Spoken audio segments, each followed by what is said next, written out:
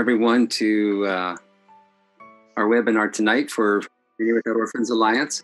And if you are new to Remaining Without Orphans, we are a national movement that unites NGOs, churches, companies, public and private persons, all with the single purpose of that every child should benefit from the love and support and safety of belonging to a family. And to that end, we promote adoption. We encourage good legislation to help in that process. And we also help to provide training to those who care for children. And this webinar being just one of those things.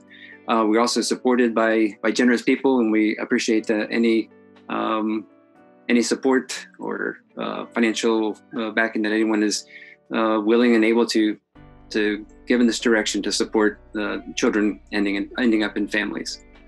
So tonight we have the privilege and honor of again welcoming Dr. Andi Thacker to the webinar. And there we go. Need to switch pages here on my end. Andi, welcome. Thanks. Yeah, you're in Texas, right? I am, yes. And just to share a little bit from what I know, you are a professor in the Biblical Counseling Department at Dallas Theological Seminary, of which you're also a graduate, correct? I am. Mm-hmm. And you're passionate about teaching students, counseling students to integrate scripture and psychology into real life, into the real world. Is that right? That's right. That's correct. That's awesome.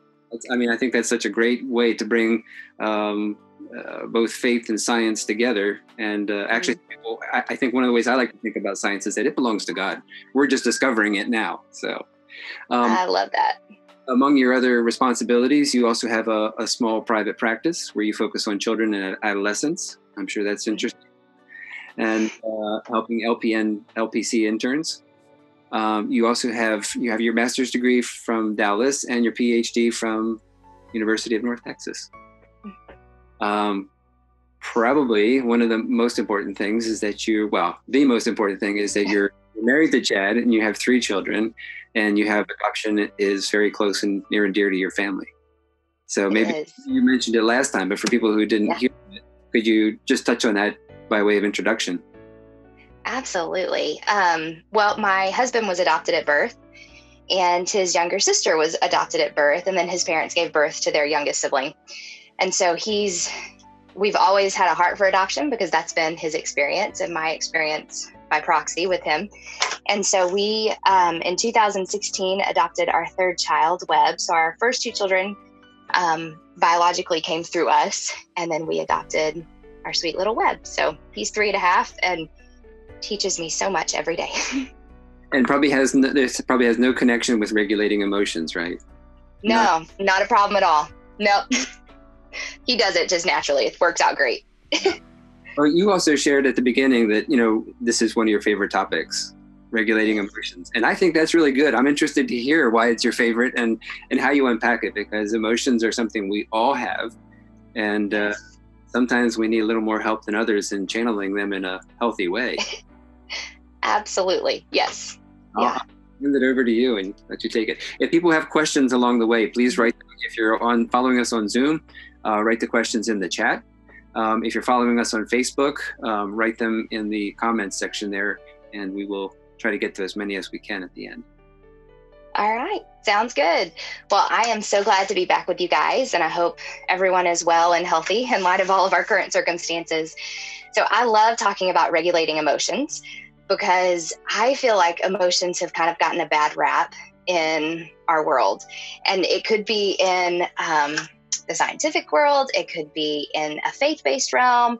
Sometimes emotions are they're things that we are really scared of. And again, they get a bad rap. So from a neurobiological perspective, emotions are part of what drives us to action. So deep down in the innermost layers of the brain, when we sense subconsciously, so when we're not consciously aware of it, when we sense that there's a shift in the environment or there's a shift in our circumstances, we will have an awareness of that at a deep level. It's not quite to the conscious level yet, but we'll have a deep awareness of that. And at times we really need to act on those cues really quickly, because those cues are things that are going to keep us safe in environments. So that movement is what drives us to act. And that movement at the very deepest part of us, that's emotions. And then what bubbles up to the surface, and then when we have an awareness of it, that's what we could call feelings, if you want to make the delineation. Some researchers that you'll read, they don't make a delineation between emotions and feelings, but I'm going to, that what's happening, that rumbling deep within us, those are emotions that drive us to action or inaction. And then what comes to the surface when we become aware of it at the cortical level, at the outermost layer of our brain, that those are our feelings. And those are those categories like glad, sad, angry, scared. Okay.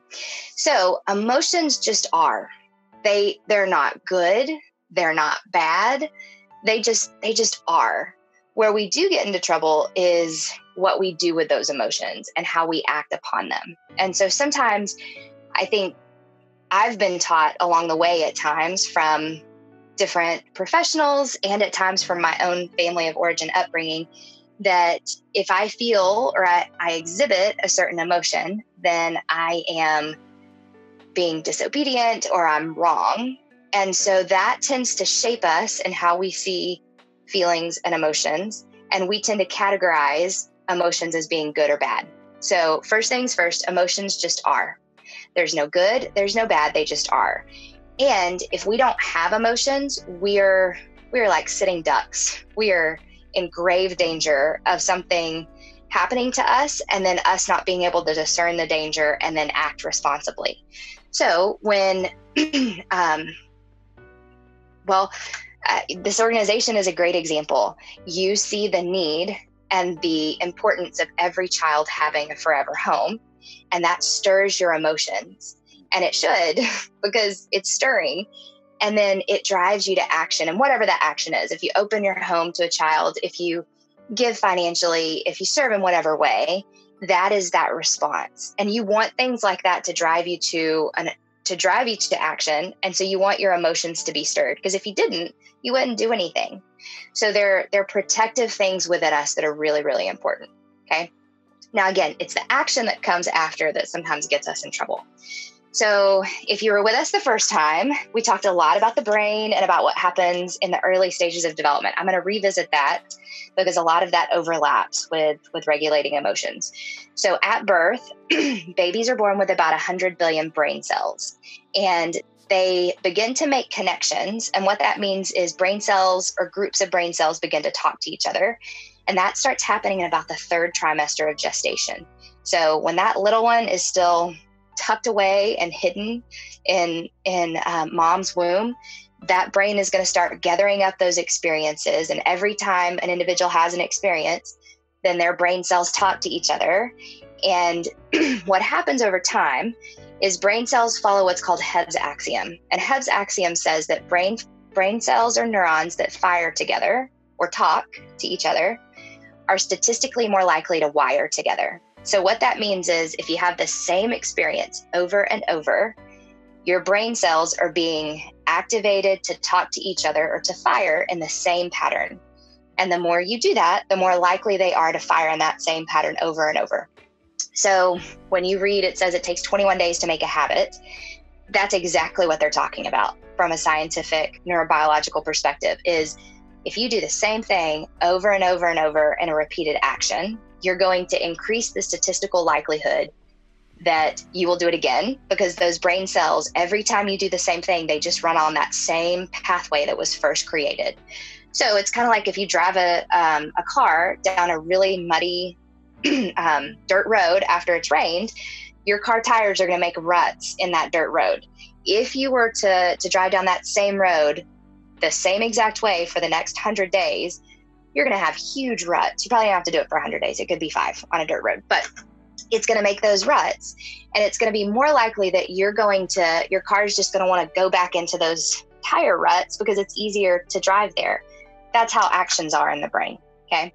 So as this baby comes into the world, and every time they have an experience, their brain cells are firing and they're making ruts within the brain. There's also specific types of brain cells, and they're called mirror neurons. And mirror neurons, and this was discovered kind of accidentally by some researchers. They were studying the brain, but they weren't studying this, and it was discovered on a lunch break. But what's been found is that mirror neurons serve the purpose of helping you gain information and action from behavior that you observe or you witness. So every time you witness an intentional action, the neurons in your brain responsible for that same action fire or talk to other neurons. So they make a pathway. So that's what's so amazing is with mirror neurons, you don't even have to actually do the action for your brain to create some ruts. So this is really great when we talk about emotional regulation from a healthy perspective. It's really scary when we talk about things like domestic violence and domestic abuse. There's been lots of research that talks about how dangerous it is, even if a child is never physically touched or harmed, them just witnessing their parents or two adults hurt each other physically or emotionally is causing their mirror neurons to fire. And so it's really good in the healthy side. It's really dangerous in the unhealthy side. So you have these mirror neurons. Now, the brain is premature at birth. It's premature for a long time. Humans are the longest forming mammal. So the outermost layer of the brain, the cortex, is not going to finish forming until about 25 to 30. So we're premature for a long time. What that means is that if the brain hasn't had the opportunity to do something over and over and to be exposed to something over and over, it's not going to be very good at it for a while. So one thing that infants are not very good at is regulating their emotions. So as a baby comes into the world, they can do one thing initially to signal that they have needs. They cry. And hopefully, think back to last time with the attachment cycle, hopefully when the need is experienced in the baby and communicated to the caregiver meets that need appropriately, and it releases the feel-good chemicals in the baby's brain. If that doesn't happen and the need is thwarted, then it releases the not feel-good chemicals in the brain. So emotional regulation early on is a need. And actually that need continues throughout the lifespan. And we'll talk about that in a second as adults. But this is probably going to be very, this will probably hit home for many of us because we have probably all needed some other regulation during this season with COVID-19 because we've all been pushed to our limits a lot. So this little baby brain, let's go back to that. It's premature. And when the baby is sad, when the baby is lonely, when the baby is scared, they don't have the emotional regulation skills yet to regulate that. So when the caregiver responds appropriately, the majority of the time to whatever the need is, especially when it's an emotional need. So if the baby is missing mom, or the baby's hungry even, or the baby gets scared, maybe the baby is startled, someone makes a loud noise. When the parent or the caregiver calms and comforts that baby, and the way you calm and comfort an infant is you draw them close and you hold them close and you say, shh, it's okay. I'm here. It's okay. And you just hold them and you may continue to talk to them and say, it's okay. I know you're scared, or it's okay. Mama's here.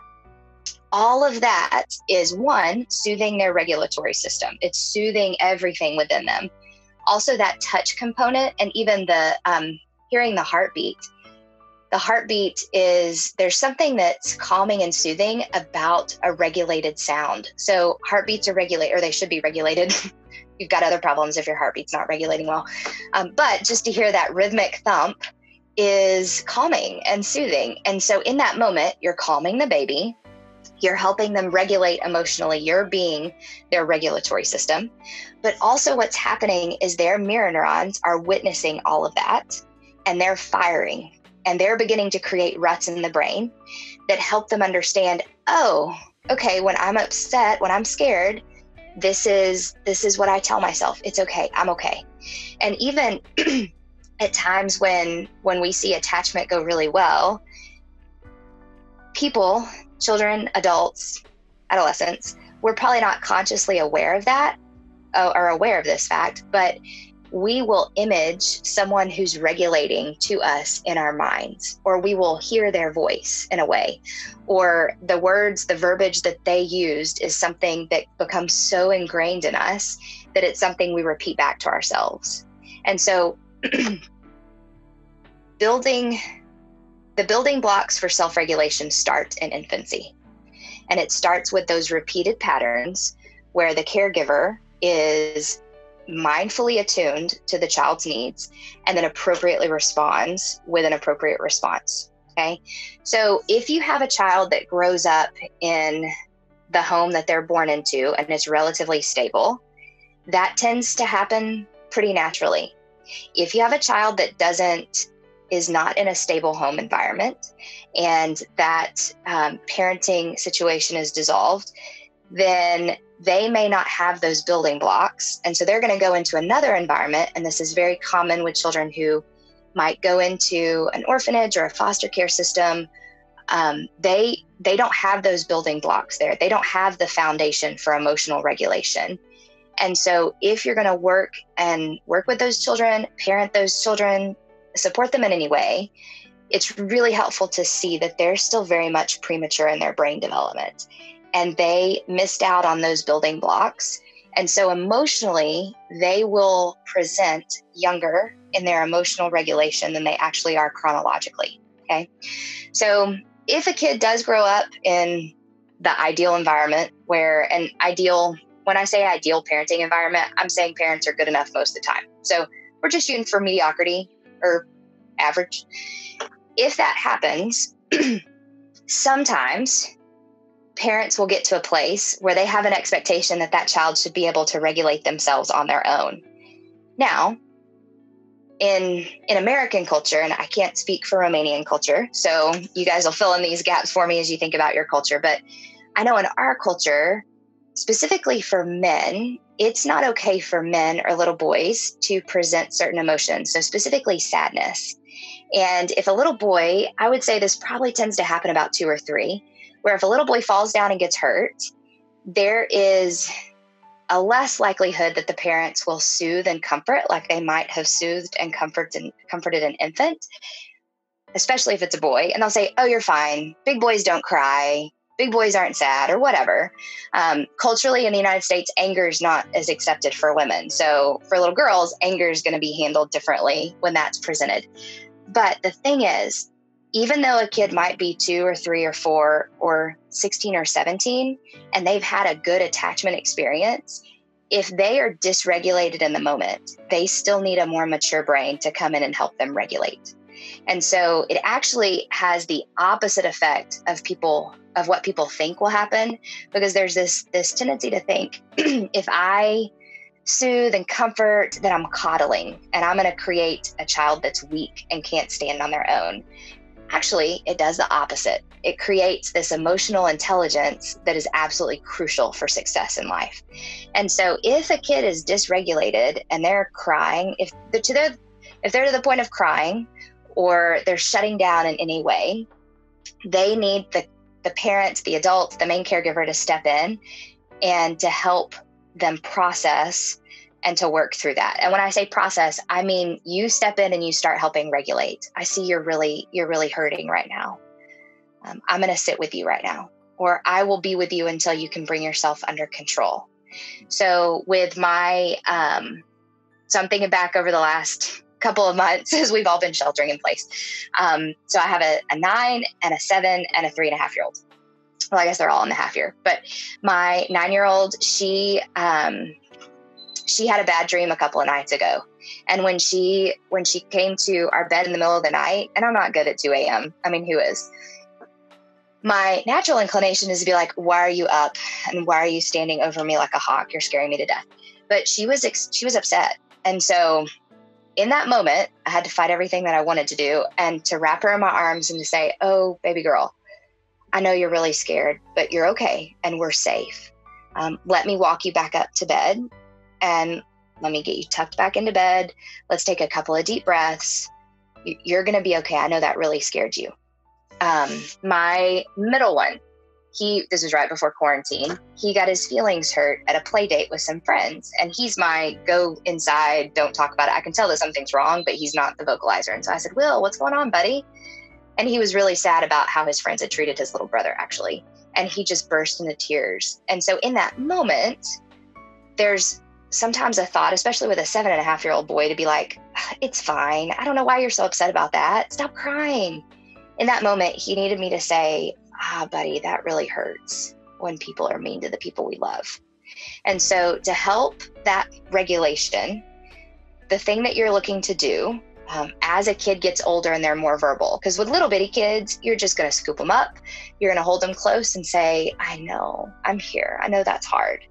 As they get older, and as we work with adults too, and we interact with adults, we're going to say things, we're going to look for what feeling we see that they're having, and we're going to reflect that back to them. I see you're really feeling scared, or I see that you're really anxious about this test you have to take next week.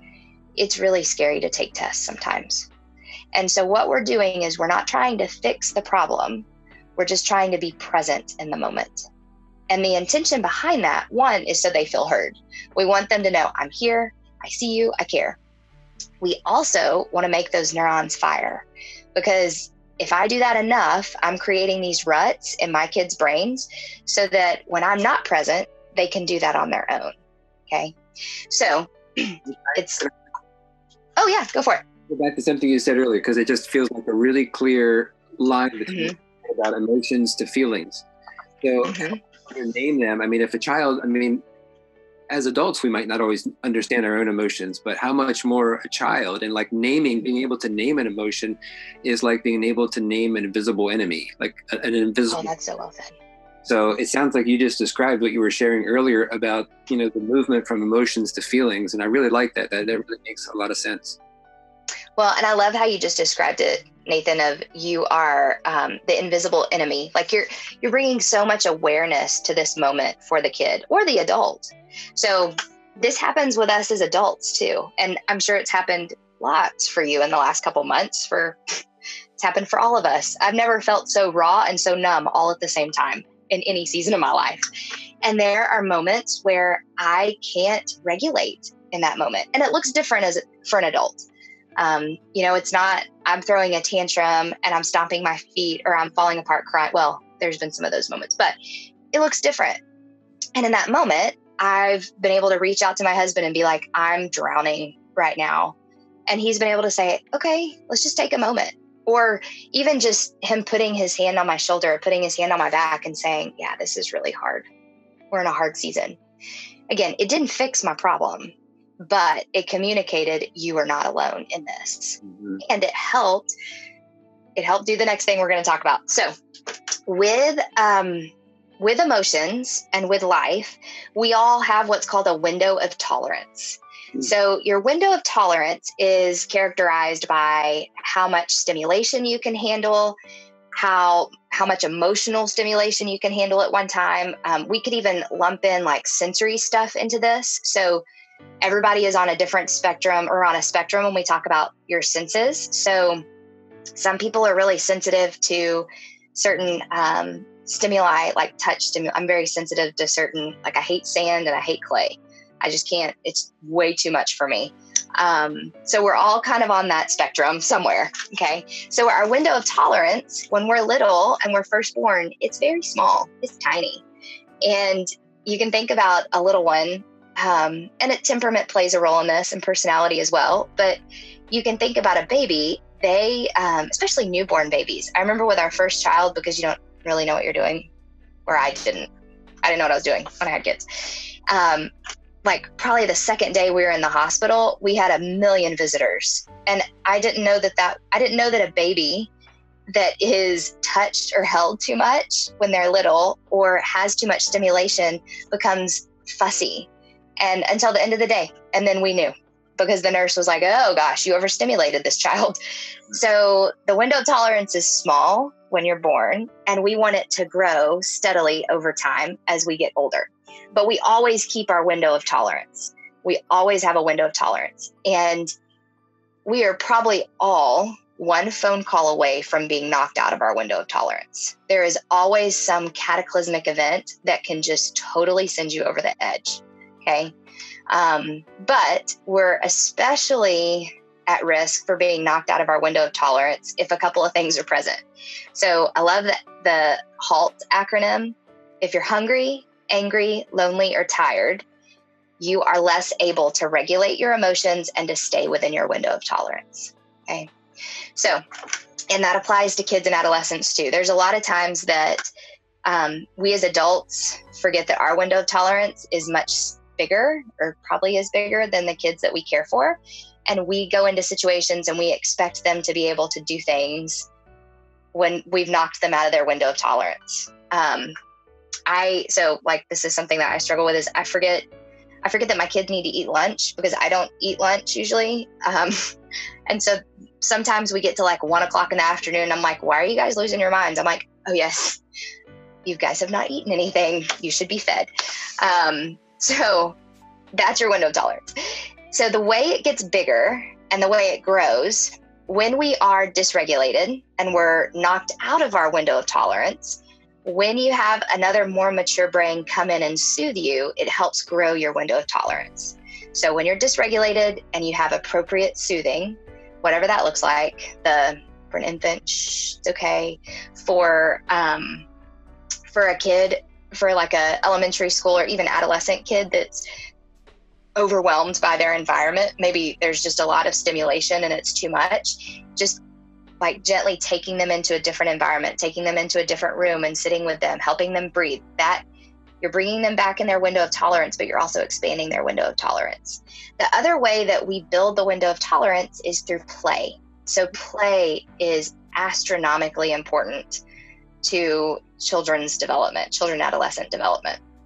And even though this has been a crazy, weird season, one of the things that's been really nice to hear from some people is that their kids have played more in ways that they've never played during quarantine, because they've either been too bored with online stuff or media, or they haven't been in as many adult-led activities. So that child-directed play is really important for all kinds of things. But if you think about with a baby, an infant, one of the first games that you play with an infant is peekaboo. You do the whole thing where you, where's baby? Boo. And they, laugh and giggle and do whatever.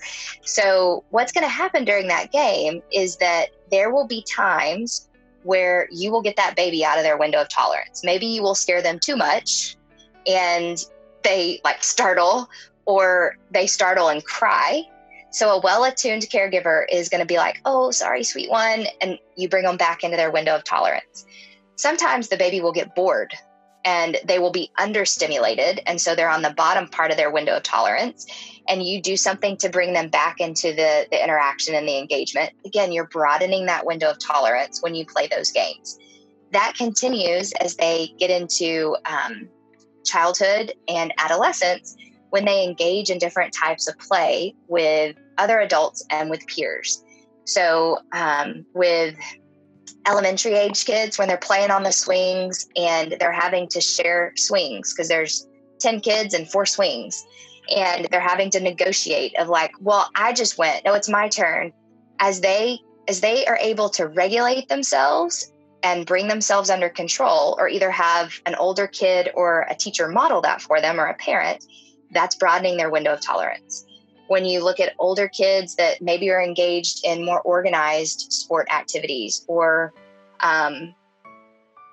board games, stuff like that, technology kind of changes the landscape for us neurologically. But any type of experience like that, that's play-based for children and adolescents, it's broadening their window of tolerance when they have to cope with the ref made a call that they disagree with, or they struck out. They maybe had a good first half of the game and then they struck out in the second half. That's building their window of tolerance. So we do it when we help them regulate and they're dysregulated, and we soothe them, and we help that occur when they're in play. Okay. So play is always, always crucial, and kids need a lot of child-directed play where they're not being organized or directed by adults to really develop optimally. Okay. So how do we help create this for kids, adults, and adolescents who maybe didn't have a great start early on? So one thing that's really important to reflect upon is it's hard to give away that which we don't possess. So it's really hard for me to help regulate my kid's brain when I'm not very good at regulating my own brain.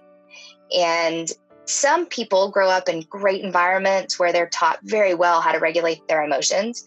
Other people have really tough, unhealthy environments. A lot of people are probably somewhere in between. And I'm good at some parts of regulation and I'm not good at others. And so some of it is kind of reflecting upon what emotions do I allow myself to experience, or what emotions were okay in my family of origin or my broader cultural viewpoint. What's okay to feel, what's okay not to feel, and what's okay to exhibit, what's not okay to exhibit. And then to reflect on, how do I handle that in myself? Because if it's not okay for me as the adult to feel angry, I'm gonna squelch when one of my kids is showing anger. I'm gonna stop that in its tracks because I'm not comfortable with it. So we always want to start with ourselves, examining how equipped am I in this moment. Now, if you discover that this is an area of growth for you, that's okay. We all come into parenting and caregiving as broken vessels. And so you start to begin to work on your own emotions in the sense that when you feel an emotion, you allow yourself to have it and you experience it from a place of non-judgment. So rather than maybe having those subconscious internal messages that occur of, I should not be angry. Why am I angry? This is not that big of a deal. Or we don't always do self-talk. Sometimes we just distract ourselves. Like, okay, I'll just go eat a cupcake, or I'll go buy something online. Bring yourself to that awareness and allow yourself to sit in that moment and to say, I feel really angry right now, or I'm really angry. Or you may not know what you feel. Andi? And maybe you just, go ahead. Is it, I'm sure that it must be possible. Is it possible to have conflicting emotions at the same time? I mean, not only just one strong one that you can, but to have like several that are piling up. Absolutely. Yeah. And that's hard to experience because it's a conflicting emotion that's pretty common to hear, especially when we work in grief experiences, is where someone's lost a loved one who's been terminally ill for a season, and they'll say, I'm so sad, but I'm relieved that they're not suffering. And I'm relieved because I was the caregiver and I'm exhausted. That's guilty. Really conflicting. Yes. Then they have, yes. Yeah. Perfect example. Yeah. Thank you. Yeah. So that's a great question. And so some of it is just allowing yourself to feel whatever is there, whatever comes up. And from an adult perspective, we can ask for resources of support. So we can seek other people out and say, I'm having a hard day. I just need you to, I need you to say this, or I don't need you to fix my problem. This is something that I see a lot in marriages when I work with marriages, and I see a lot in my own marriage, that there are times that he has to give me explicit instructions about what he needs, or I have to do the same of, I don't need you to solve my problem. I can solve this. I got this. I just need you to be with me in this moment.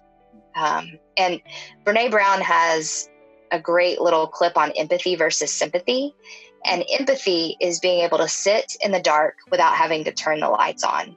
Sympathy is where, when we're trying to help someone feel better. Like we're trying to say, man, please don't feel that because it makes me uncomfortable. So we'll start sentences with things like, at least you got the time with your loved one that you had before they died. That's not empathic. That's sympathy. So you can reach out for support. You can also practice what I would call reparenting techniques. So there's times where we see where our own parents fell short because they were broken individuals who had their own flaws. That in a moment where I'm feeling overwhelmed or I'm feeling guilty or angry or whatever, that I need to do what I would do for my kid in that moment for myself. And so a very soothing experience that some people report, I find it very soothing, is just to place your hand on your heart and apply a little bit of pressure. And sometimes you want to do double-handed. In that moment, just say, it's been a really hard day. It's okay to feel completely depleted, or it's okay to feel completely inadequate, or whatever it is. So you're parenting yourself, and you're not showing judgment to yourself for whatever that feeling is. You're acknowledging it from a place of non-judgment. And a lot of times when you allow that, that's basically the crux of mindfulness. When you allow yourself to feel and you do it in a way that's non-judgmental, and then you can apply some compassionate response to yourself, the feeling tends to dissipate fairly quickly, or it's not as difficult to feel for the whole time. So it's kind of like waves. I think we might have talked about that a little bit last time, that emotions are like waves. They will crest and they will fall. Or I'm from Texas, so this is meaningful for me. Some strong emotions, the strongest part of them only last about 8 seconds. So in Texas, we have bull riding. So if you can survive 8 seconds on a bull, you're doing pretty well.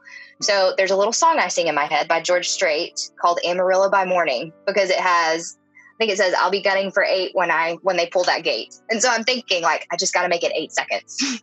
So that's my trick. But so with yourself, you start with regulating, and you start by noticing these emotions in a non-judgmental way, and then you apply compassion to it.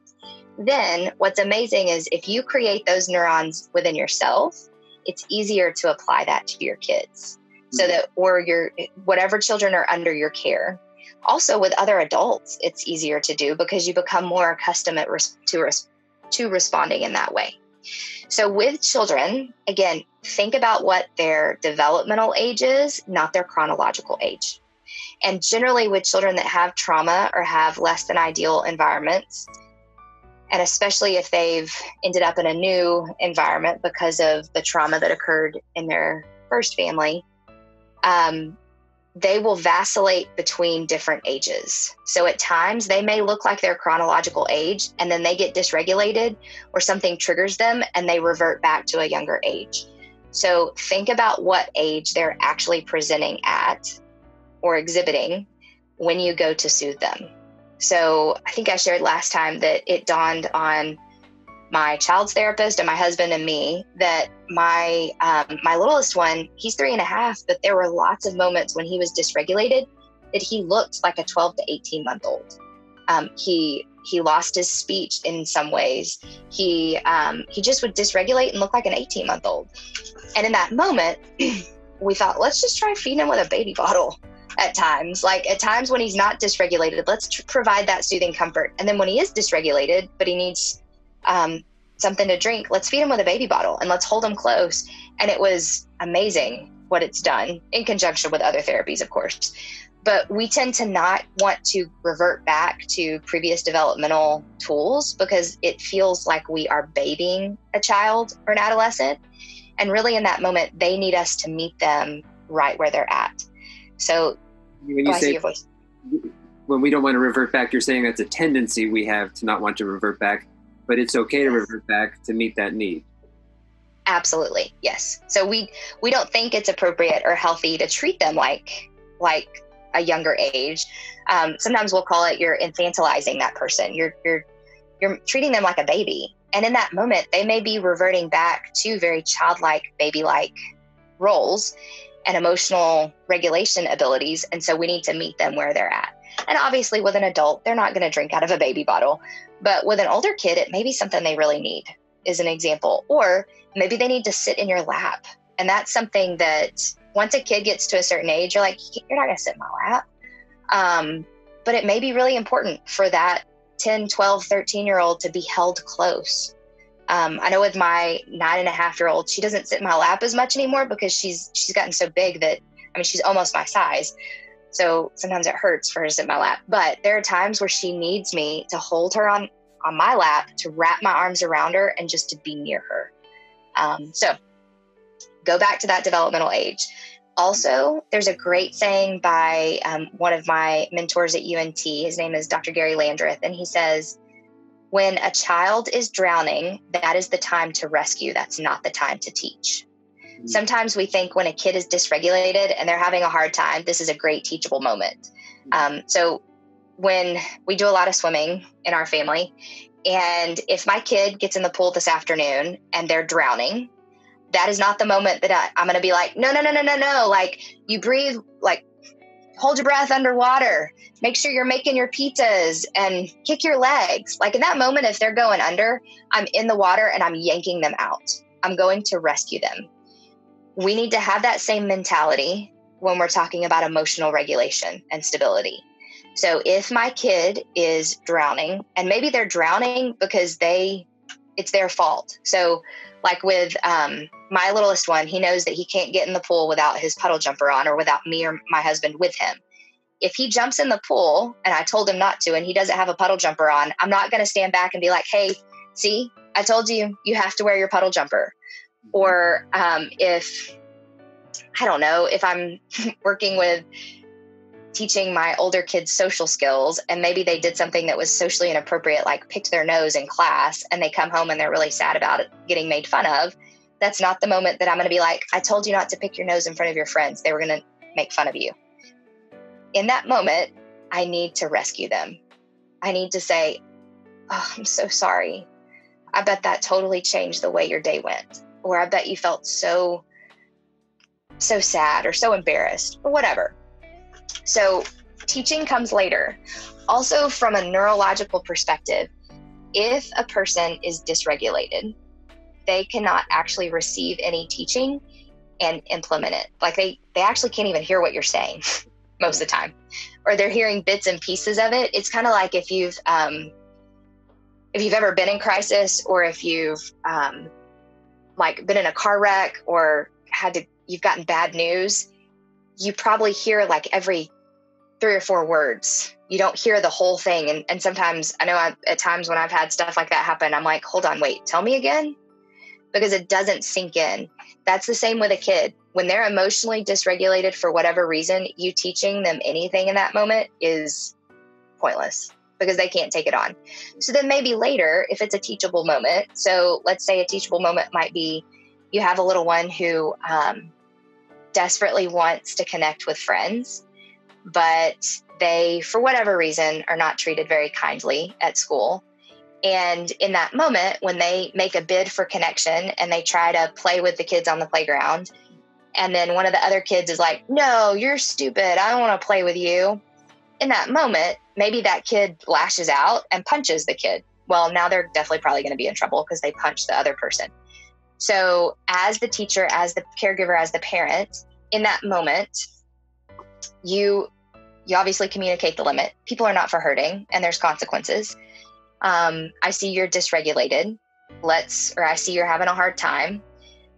Let's sit over here together until you can bring yourself under control. Then later, when they are under control and you've had some time for things to pass a little bit, then you can kind of go back to it and be like, hey, buddy, so kind of tell me more what happened when you got in trouble on the playground today. And the kid might say, well, I really wanted to play with Zach, and he told me I was stupid. And so then I punched him. And so then you can say, well, I wonder what that felt like when he said you said you're stupid. You can emote and then say, well, I wonder if punching him made him want to play with you more or less in that moment. And the kids probably be like, they don't want to play with me because I hit them. You'd say, okay, I get you want to be in a relationship. One of the things you can do is you can either ask again, or you could try to talk to somebody else. So you save the teachable moment for when they can actually hear it, and you can get more mileage from it. And I just want to remind people that we're sailing toward the end quickly. This is very interesting. And if anyone has any questions, please go ahead and write them in either of the chats. Okay. Well, and this is a great time to transition to questions. So if there are any, or Nathan, if you have any. Wow. That's a lot to chew on. I really love the way, so many times we think about a training, and we think, and we see that too when we're teaching the trauma competent caregiver training. People will just give me the 5 things I need to do. Mm-hmm. And it's not like that. It's not like that. It's more like, it's not three quick steps. It's creating an environment, and the environment has its roots in me as a parent. You know, it's like I have to do the work in here before it can happen out there. So I suppose, you know, if I'm processing this, you know, a little bit myself here. One of the takeaways is if there's dysregulation in my household and I'm having trouble helping my child, that's a cue for me. And then if I've attended to that work and I'm still having challenges, I suppose there could be,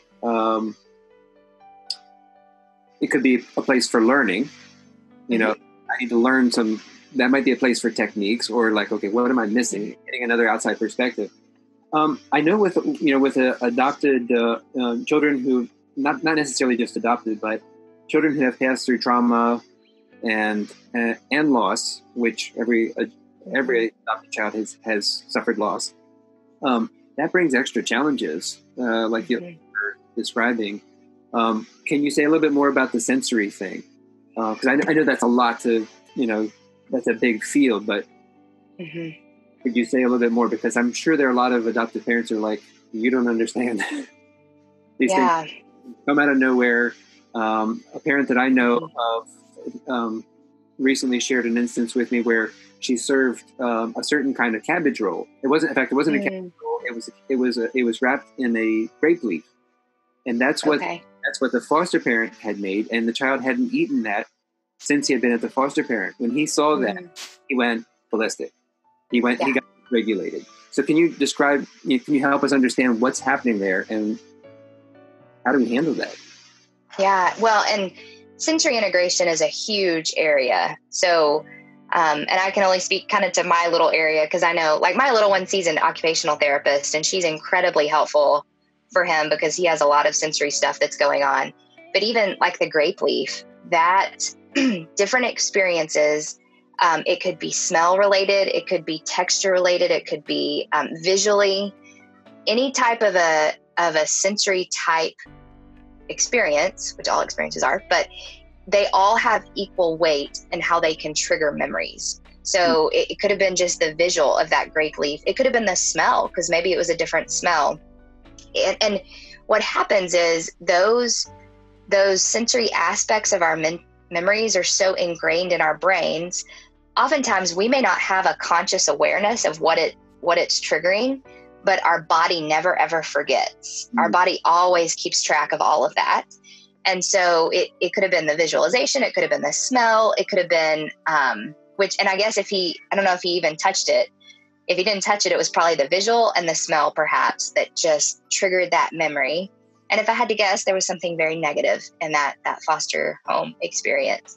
And it will release a flood of memories. And so any part, it happens with what we call neural nets. So neural nets are when neurons that fired together get gathered up in a net together. And what happens is they get so strong that you only have to have one part of the neural net activated to pull the whole net down. And so sometimes it's a positive net. So it's like let's say my oldest and my youngest they have favorite blankets and they sleep with them every night. And I know that they're BBs. They're both called BB. BBs are wrapped up in a neural net where I've wrapped them up and held them close with BB. My husband's done the same thing. They receive a lot of soothing care and comfort. So even if I'm not present in the middle of the night or my husband isn't present, they can wrap up with BB. It has a specific smell. It has a specific texture, and it's going to pull down that whole neural net and that flood of emotional experience and neurological experience. And it's positive. But if you have a neural net that's something negative, like grape leaves, or sometimes it's the smell, like a perfume or a cologne or a body lotion, those can be or even like a body posture sometimes is so stimulating for people that have been abused that you just have to either be in that position, have someone touch you in a certain way,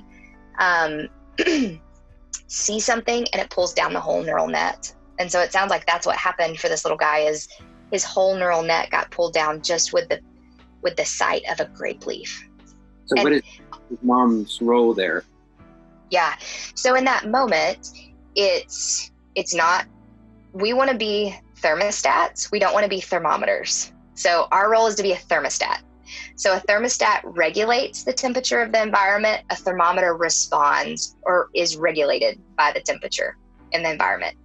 So we want to kind of set the stage. So one of the things that I do, especially when I work with clients that are activated and flooded, one of the things I'm going to do is I'm going to lower my voice and I'm going to talk quieter. And so I'm going to try to slow all of me down so that I'm not activating at all. I'm also going to move my body posture that I'm going to get lower than they are if I can. So if it's a little kid, I'm going to crouch down. If they're at the table and they're sitting, I'm going to like crouch down below the table so that my body is not aggressive in any way, especially because you don't know what you're dealing with in that moment. I'm also going to try to get them to, if they will, touch my hands in a very safe way. So I might say, hey, would you put your hands on top of mine? Or I love Karen Purvis talked a lot about this in her TBRI training of look at my eyes. Hey, can I see your eyes? And I'm always going to be super gentle with my tone. Yes.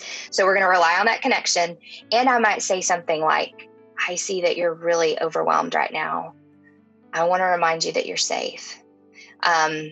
Also, sometimes it's helpful. So we have like a little tent in our living room and we call it the timeout tent. And it's not necessarily like, go to timeout, you're in trouble tent. It's the, ooh, I think you might need a moment. And we're like, hey, I think you might need a moment in the timeout tent. And it's contained because sometimes when you're flooded by a traumatic memory, you need to be in more of like a contained area. It has comfy blankets and pillows. And so I'm like, hey, I might say, hey, let's go sit in the safe spot. And I will sit with you until you're ready to come back in. In that moment, you don't want to be harsh or punitive.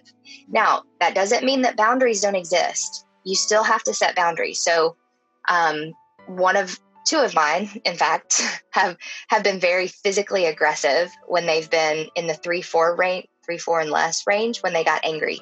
And they might want to throw something, or my littlest one is a biter. And so in that moment, I'm still going to set boundaries. I know you're really scared right now, or I know you're really angry. I'm not for hurting, or people aren't for hurting. You may choose to sit in the quiet spot and not hurt me, or you may choose for me to not sit with you. So I'm always going to have to set those boundaries. Or maybe if the kid's throwing something, or